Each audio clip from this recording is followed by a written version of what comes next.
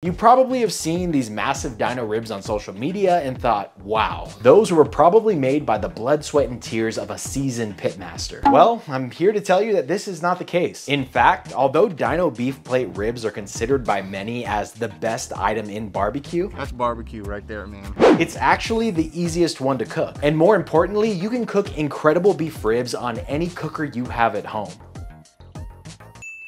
So before you can cook beef ribs, of course, you need to buy them. And believe it or not, this is actually the most difficult part of this entire process. The first reason is they are very hard to identify if you don't know what to look for. So there are two types of beef short ribs that you can buy at the store normally. And these would be the beef chuck short ribs and the beef plate short ribs. The dino ribs that we're cooking today, and also the ones that you see on social media and at your favorite barbecue joint, are beef plate ribs. And the easiest way to identify them is to count the bones. So butchered plate ribs have 3 bones and butchered chuck ribs have 4 bones, at least in every instance I've seen. So make sure you get the name right and make sure you count the bones before you buy your ribs. But if you can only get a hold of beef chuck short ribs, then no worries, because this recipe will work just as well with those. The second difficulty is that beef plate ribs are kind of hard to find and they're pretty expensive. I live in the South where barbecue is pretty much everywhere, and I have not seen a pack of full beef plate short ribs from any grocery store I've been to. And online, the price is around $65 to $80 at the cheapest I've seen, which is why I got my dino ribs from Porter Road. So I have had Porter Road beef multiple times, and every single time I am blown away by the quality. And since the price point is just about the same as everywhere I've looked, I think they're the best place to buy them from. Now, Porter Road did send me these ribs, but I kid you not, if they had rejected my proposal for this video and didn't send me the ribs,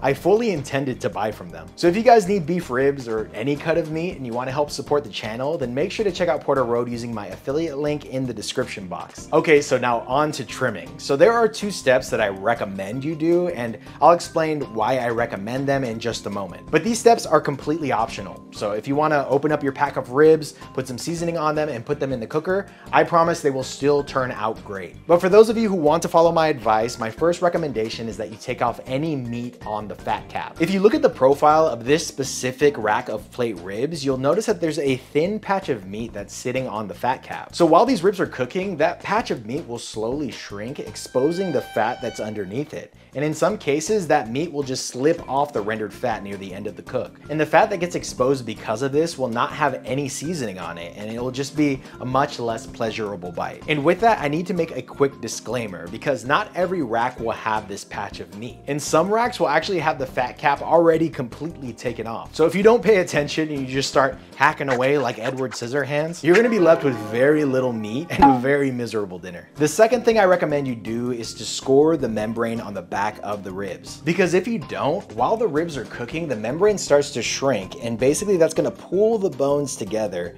And then by the end of the cook, your rack of ribs ends up looking like Shaquille O'Neal's toes. Now the ribs will still taste the same whether you score the ribs or you don't. This is merely for presentation, so it's not necessary at all. But to score it, you can either make lines on the back or you can do a big giant X like Goldees BBQ does in Texas. It really doesn't matter. Also, some racks actually have the membrane removed already, and you can tell if it's already removed if you look at the back of the ribs and it doesn't have the shine that the membrane gives off. But if you can't tell, then I say just score it, because scoring it if it's already taken off won't do anything. Let's talk seasoning. So I've noticed that the fat on a beef rib is a lot harder than the fat that's on a brisket.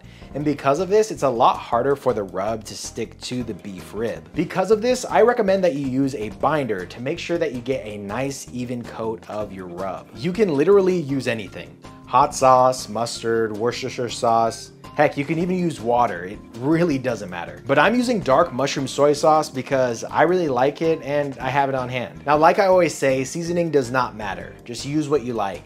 But just be careful with the amount of salt that you use, especially if you use pepper, salt, and a barbecue rub with added salt like I'm using today. Beef short ribs can take a good amount of salt, but I have definitely oversalted a rack or 2 in my day, so just be careful. Off the top of my head, I would say use about half as much as you would use for a brisket in grams. And no worries if you have no idea how much that is, because I'll have a calculation in the description to help you estimate. Also, like Harry Sue always says, never rub your rub, because the seasoning and the binder will basically mix together and form a paste that will prevent the bark from forming on your ribs. Just sprinkle and pat. And just like that, these ribs are ready for the pit. And today I'm using my Camp Chef woodwind pellet grill because I can't tend the fire today because clearly I'm working. Didn't you notice the spreadsheets in the background this whole time? But if you're using a charcoal grill to cook your plate ribs, I'll have a video linked in the description box where I use a Weber Smoky Mountain. But I caution you, this was one of the first videos I ever posted on my channel. So my cringe fruit model barbecue hadn't awakened yet, so it's pretty awkward.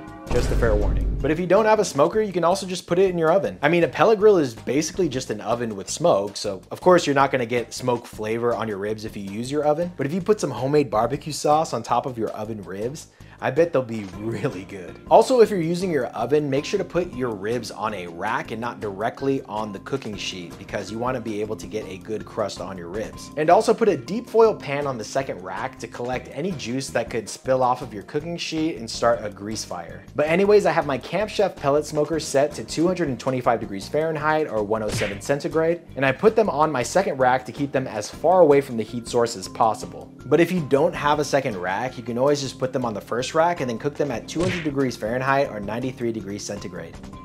And I'm just gonna leave these alone for a few hours and then I'll show you guys how you can tell when they're done. Okay, so it's been many hours and I am intentionally not telling you how much time has passed because we do not go by time, we go by signs. So the first thing is we want to feel the fat on the top of the ribs. And we want this super rendered. We want it to feel really soft and even sticky in some spots. Next, we want to make sure that the collagen has completely broken down. And you'll know when this happens by picking up the ribs and flexing them to feel for tenderness. They should feel nice and jiggly when you do this. I'm using nitrile gloves with cotton liners, but if you don't have those, you can always just use oven mitts and wrap those in foils and it'll pretty much do the same thing. Once it's done, just wrap it in foil and let it rest until the temperature reaches to about 140 degrees Fahrenheit. And once rested, slice and enjoy the beautiful cross section of your tender beef ribs. So like I said, a super easy cook. And if you have a dinner party you're hosting, or if you want to wow people at your next Friendsgiving or Christmas party, this recipe will absolutely knock your friends and family socks off. So beef ribs are definitely high up on my list of the best barbecue items, but for me, brisket is still the king. But unfortunately, it's probably the hardest thing to barbecue. Luckily, I know how to make smoking a brisket a super easy process and still be incredibly delicious. So make sure to watch the next video on your screen to find out how, and I'll see you guys there.